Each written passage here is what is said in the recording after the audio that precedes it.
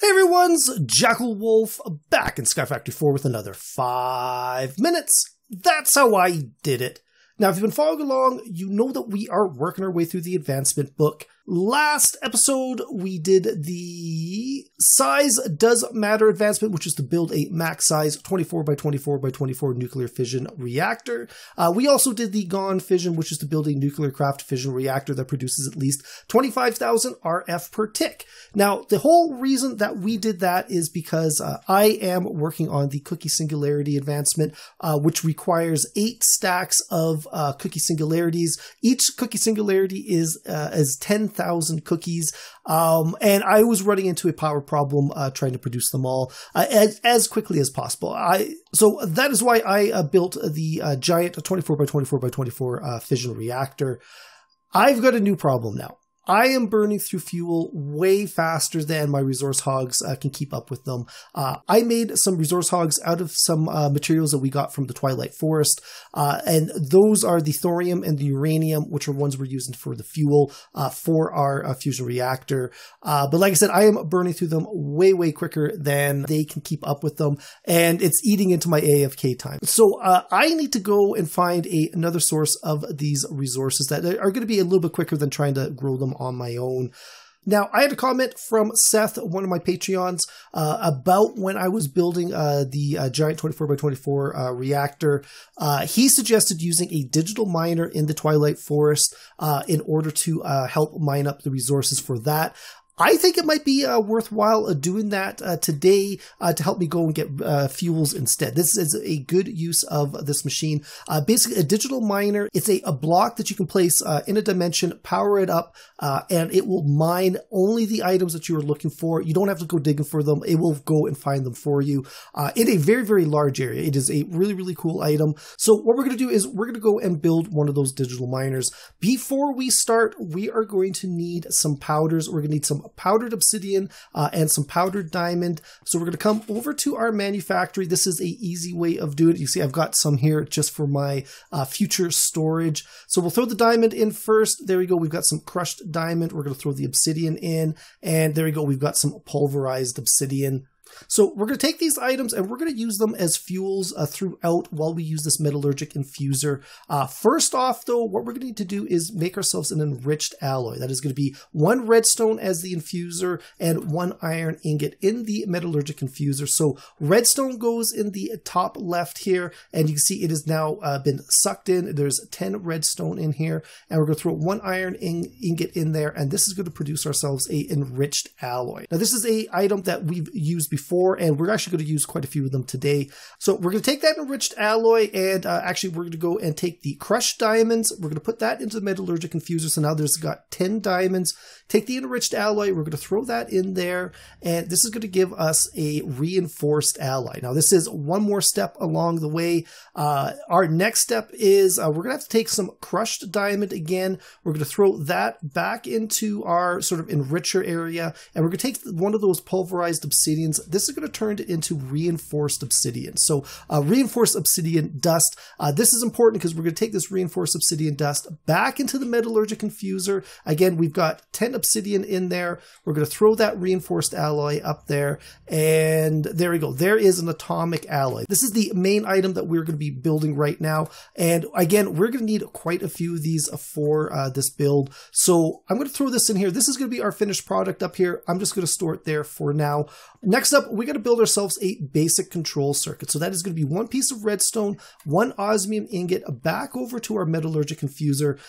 Again, redstone into the infused part, and then the osmium ingot into our sort of item part. It's going to go and it's going to manufacture ourselves a basic control circuit. We're going to come back over here, place it into the finished spot for now. Now, one other thing we're going to have to do is we're going to have to build ourselves a bunch of teleportation cores. We're going to need 2 of these total. They are going to be 2 of those atomic alloys that we've built, 4 lapis lazuli, 1 diamond, 2 gold ingots. That gets us our teleportation core. So we'll go throw this into our crafting table, and you see we're getting very close to finishing this off. Next up, what we're going to have to do is we're going to have to make ourselves a steel casing.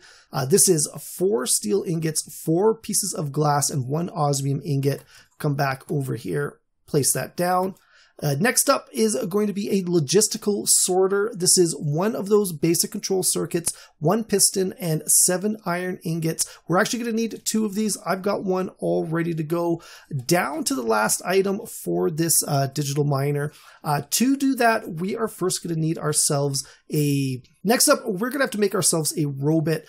To do that, we are first going to need a refined obsidian ingot. So we've already made the refined obsidian dust. We've now got to take this over to an osmium compressor where we have osmium in the ingot slot. We're going to take the refined obsidian dust, put it in there. It's going to crank out a refined obsidian ingot as soon as this is done. There we go. So that is done. We're going to come take this over here, place it into the crafting table. As well, the Robit is going to require a energy tablet that is going to be 3 gold ingots, 2 of those enriched alloys, 4 redstone. That gets us an energy tablet. We're actually going to need 2 of those. And then last but not least is we're going to need a personal chest. Now, a personal chest is sort of something that makes sense in a multiplayer world, but it is one of those basic control circuits, 5 ingots of steel, 1 piece of glass, and 2 chests. Now, we're going to take this out. This is a cool item if you've got a multiplayer world. This is a sort of like a lockable chest to your person. You can open it up. You see it is a double chest, which is really, really nice. And then you've got the option of, setting the security status on it. We're not worried about that for this. We just need it as an item in our build. So we're going to come over here. We're going to place the personal chest, 2 refined obsidian ingots, 2 energy tablets, an atomic alloy, 1 piece of steel. That gets us a Robit. Now we're going to take the Robit. We're going to come over here to our final stage here. So 1 Robit, 1 steel casing, 1 basic control circuit, 2 atomic alloys, 2 logistical sorters, and 2 teleportation cores. That gets us our digital miner. Now, this is what we're going to be using in the Twilight Force to digitally mine the uranium and the thorium that we are looking for without us actually having to go out and get it ourselves. It is going to require a little bit of power, so I've gone and I've borrowed one of the batteries from our 24x24x24 fission reactor, just so we've got something over there. You can set up like a flux network and, go back and forth, but that's going to be a whole episode in and of itself. So I'm not going to worry about that right now. This battery should be more than enough to get us what we need to do. Okay, guys, so here we are in the Twilight Forest. Now, I'm lucky. My seed, I've got an island right here. But basically, you would find yourself an island, ideally something that's got a lot of resources on it. So we've picked through the outside of this before. You can see a couple of the platforms where I grabbed some of the resources we were looking for. But this one has the thorium that we're looking for. This one has, I think it was down here, there is some uranium as well. A bunch of other resources as well. You're looking for something that's got the block that you're looking for. So what we're going to do is we're going to come up here, up to the top. Let's go and break this block here. And this is the middle of the island. I know that. This is actually a hillock. I think it's like a troll hillock. Keep an eye out next episode. I think we're going to be doing something fun with this one. But here we go. A digital miner. We're going to go place that down. You can see it is, I want to call it a multi-block, even though it is only 1 in our inventory. We can open it up. We don't have any power. That's what we brought the battery for. So we're going to place that there. I've got an energy extraction cable. We're going to go and hook that up, and now this here will be powered. You see the power bar is on the side. Just to give you an idea of how big this is, let's go turn the visual on. This is going to be the mining area that, this is the default mining area for this digital miner. Now, we can actually make this a little bit bigger. I've tested this out before, so if we go into our config over here, our radii is right now at 10. Let's make that 25.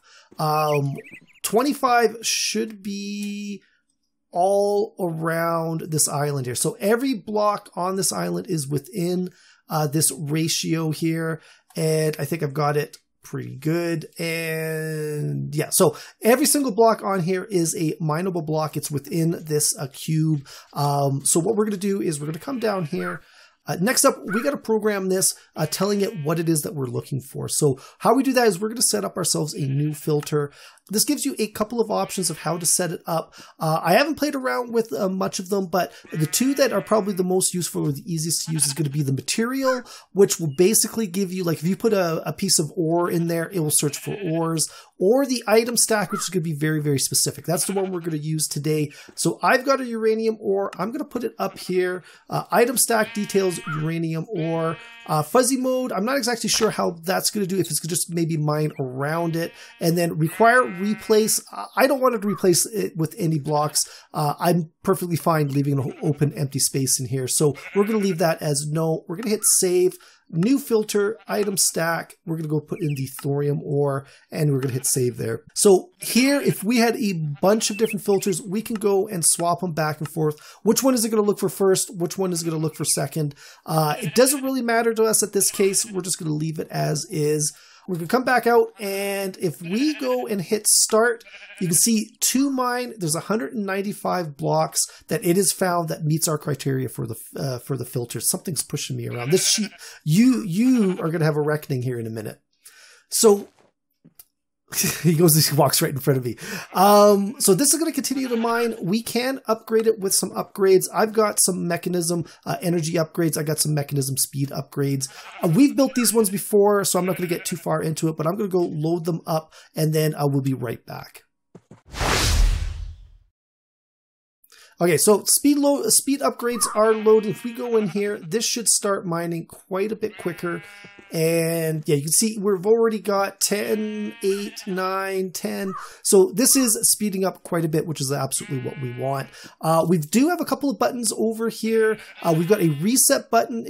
If we wanted to get back into the config, like we could stop this, break this machine, bring it to another item, start it up again, no problem. We don't have to make any changes to it. It will keep the inventory in there.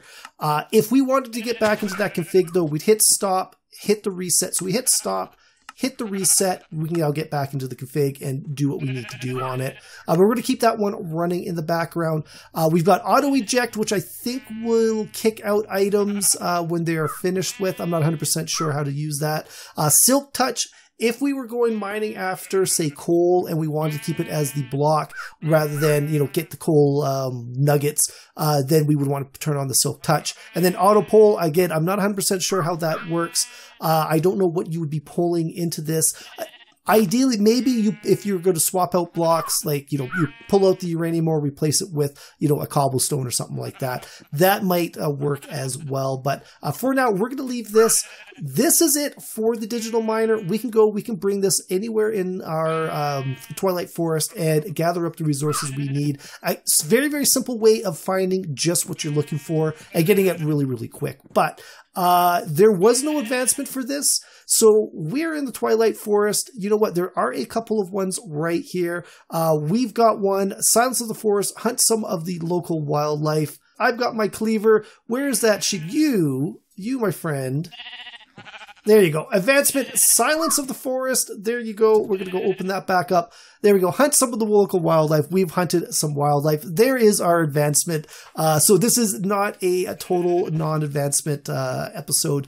So come back again next episode. Since I'm already here, I've got something else fun to do. And along these Twilight Forest advancements, we're going to go and take a crack at some of these. So let me know in the comments below if you guys did these advancements any different than I did. I would love to hear all the different ways out there are to do any of the stuff in Skyfactory 4.